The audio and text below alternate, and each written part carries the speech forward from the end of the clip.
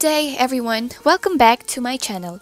In this video, I'll show you how to complete the passport submission request of IRCC for a Canada visa. First we'll talk about the requirements one by one, time frame, and tips. So make sure to finish this video to be fully guided. First requirement is the passport request letter from IRCC. So let me show you the copy of the letter that came from IRCC. So normally you just have to scroll down until you see this attachment, which looks like this. So it says here that the processing of your application for permanent residence in Canada is almost complete. You must complete the following steps within 30 days in order for our office to issue your confirmation of permanent residence. And if you scroll down, all requirements are here, so we don't have to worry. All you have to really do is to print a copy of this letter, your original passport, 2 photos, peer photos. I'm gonna show you the measurement later on. And one of the important things is this one, Appendix B. You also have to fill in this information. Okay, so that's the letter from IRCC. Next requirement is your original passport. Third requirement is 2 PR photos. And you have to be very careful with the measurements if you must show this information to the photographer. And then at the back, you will have to write your name and date of birth, and then date of when was it taken, name and address of the photography studio. The next requirements are the tricky ones. So my tip number 1 is to make sure you email VFS in your country to directly ask other paper requirements since it varies per country. I was really close to making an error by submitting an unupdated VFS checklist that I got from Facebook. Good thing was I emailed VFS days ago before mailing my requirements. This is how it looks like. For the VFS checklist, you just have to put a check from numbers 1, 2, 3, 4, 5, 6, 7, and then below would be your name, your signature, and the date. For the VFS consent form, you just have to read all of this information to make sure that you understand what you are signing for. So in this part, let me give you an example. Your personal information written here must match everything that you provided to IRCC.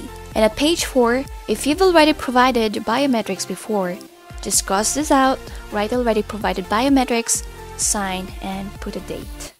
By the way, if this is your first time to watch my channel, you might want to subscribe because I create informative videos discussing Canada immigration processes, such as visa applications, requirements, eligibilities, timeframes, and many more.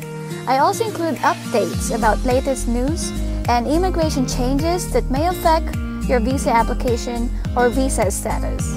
My mission is to spread free awareness so that as much as possible, you can do things by yourself without needing to pay someone to do it for you. So, subscribe and hit the notification bell to get automatic updates every time I create new Canada videos. If you're already subscribed, thank you. It will still benefit you because I'll also be discussing about best jobs in Canada, work or healthcare benefits, how to file your taxes, and everything that's essential to your stay in Canada. Thank you. You can also visit my Facebook page and make sure to click like if you want to be notified using Facebook. For your convenience, just click the link in the description box of this video to join our Facebook team. Last but not the least is VFS check. There was quite a confusion about how much should be paid because of the old and new fee. Plus, due to COVID, they are giving a discount. According to their email, it is 341 pesos per person and 109 pesos if you'll avail the SMS alert about your passport's whereabouts. So the total amount I've paid was 450 pesos, but I made it 480 pesos in case a discount was no longer applicable, just to be sure. My next tip is you really do not have to avail of their SMS or text alerts about your passport because everything is being emailed by VFS anyways. So I was getting 2 alerts, one from my email and one from text messages, and realized that the SMS alert was not really necessary since I'm getting constant email anyways. But if you're not always online, it's still good to avail their text service.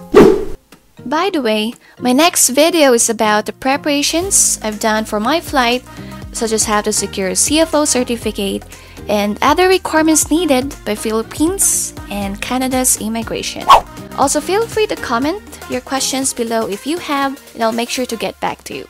Once you have everything, send it to this address if you're in Philippines. I suggest that you use a hard envelope to protect your passport and documents. Regarding the time frame, it only took 8 business days, then voila! Passport with visa and confirmation of permanent residency on hand. Alright, I hope this video is helpful.